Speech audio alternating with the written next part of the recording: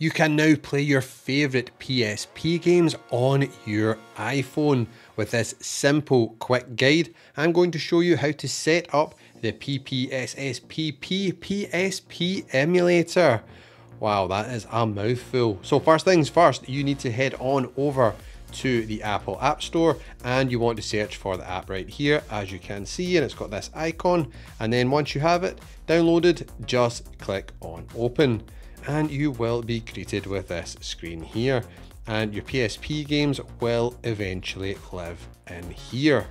Now you must provide games which you own, so once you provide your own games and get them onto your iPhone, they will be stored in your files folder, which you want to head to, and I've got them in the downloads folder here, and you want to ensure it is .iso files, as that is what the PSP emulator will be able to open. So you can see here we've got Need for Speed, awesome game, Pro Street, we've got that right here, and we have got the zip file. All you need to do is just click on the zip file and it will unzip it into the ISO file which we need.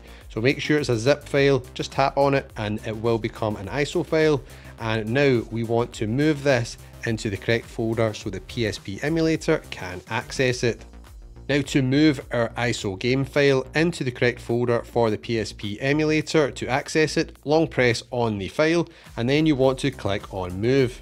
Once move loads up, you want to click on my iPhone as the location, click on it, and then it is this here, PPSSPP folder, click on it again, and then click again, and you want to move it into the game folder, so just click on in there and then click on move, and that should now be moved into the correct folder.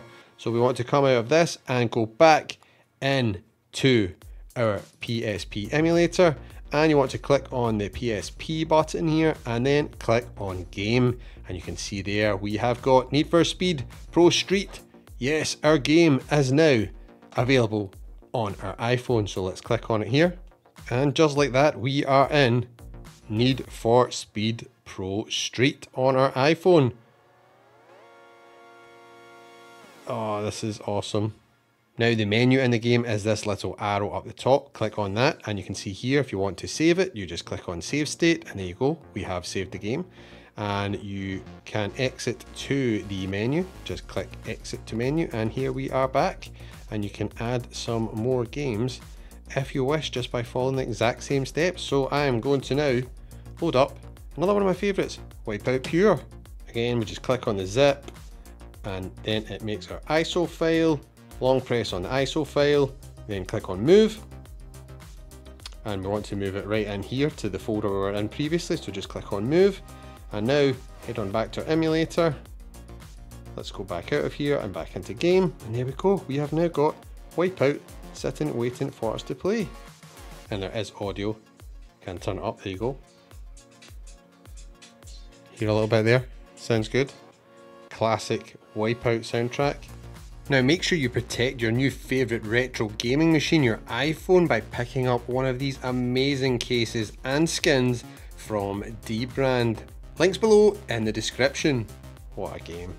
I absolutely loved this game as a kid. And on the original PlayStation as well, Wipeout 2097, I was hooked on. Go. Oh, this looks amazing. It does actually look really good.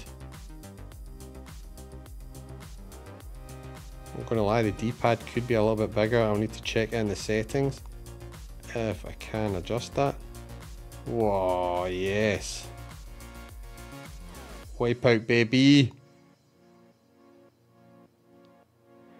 So let's head back out to the menu. Let's just save that. And let's go to settings.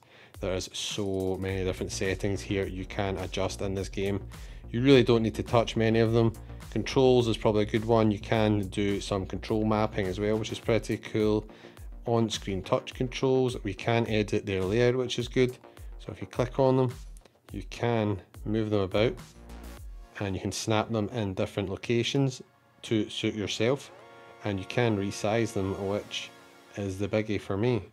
So if we can do that, you can completely resize these and get whatever suits you. That's Not ideal because we want to move that one up there, and we want to move that one up there, and have that like that. Very, very good. So let's go back and let's continue. I just realised we've got this stick there as well. So this is much easier using the joystick at the bottom, which I never even realised was there. Very, very cool. Wipeout looks absolutely awesome on iPhone. Now the big question is, let me know which PSP game will you be jumping in to play first on your iPhone. But if PSP games are not enough for you and you want to play some original PlayStation classics, check out this next video on screen right now.